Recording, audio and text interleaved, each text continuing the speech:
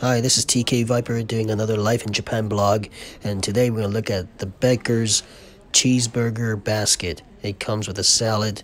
There's lettuce, purple cabbage, regular cabbage, and carrots inside. We have onion rings, fries, and the burger, and a small drink. I got the ginger ale. And all this will cost you around $7.90, or 790 yen. Alright? So let's check out the burger.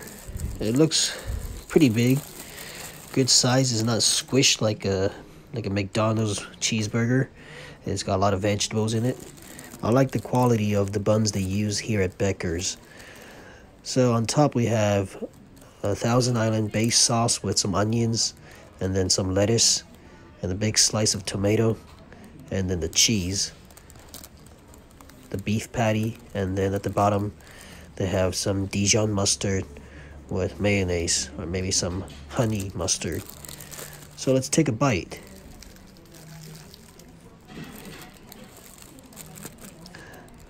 So here's a cross-sectional view of the burger. The beef patty is a little bit disappointing. I don't think it tastes as good as the ones you find at Burger King. It's not charbroiled. Anyway, thanks for watching. Please like, subscribe, and share this video. I'll see you guys next time.